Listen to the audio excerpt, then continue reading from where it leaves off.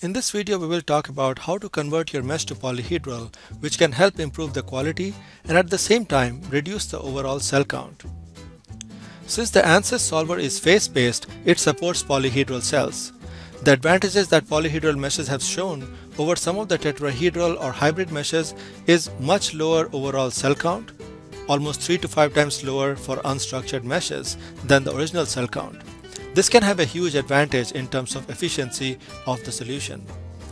Currently, there are 3 options in ANSYS Fluent that allows you to convert your non-polyhedral cells to polyhedral.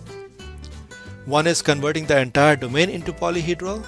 Second is converting only the skewed tetrahedral cells to polyhedral. And third is converting cells with hanging nodes or edges to polyhedral cells. These options are available from the text user interface under Mesh. And here you can type polyhedra, then press enter, and you can see these 3 options available. You also have this option of converting the entire domain by the GUI option under setting up domain called make polyhedra. Now let's see what the impact of converting the skewed cells to polyhedra can be. So let's type convert skewed cells, and here we can enter the cell zone IDs. We can get the cell zone IDs from the cell zone conditions panel. Click on fluid rod, and that is 6, and fluid stat is 7.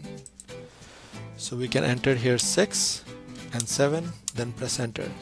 Now here it shows that the current maximum skewness is 0.84 and the target is set to 0.9. So this mesh is actually of decent quality, so we don't really need to convert just the skewed cells into polyhedra. So we can keep this setting to 0.9, therefore none of the mesh is converted, and instead we use the option to convert the entire domain to polyhedra. So let's try the GUI option this time. Click on make polyhedra,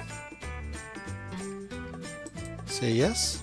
Now that the polyhedra conversion is confirmed, let's go to our mesh display and redisplay the mesh. And you can see how the tetrahedral mesh is converted to polyhedra. You can also notice that the surrounding hexahedral cells have not been touched and they remain as they were before.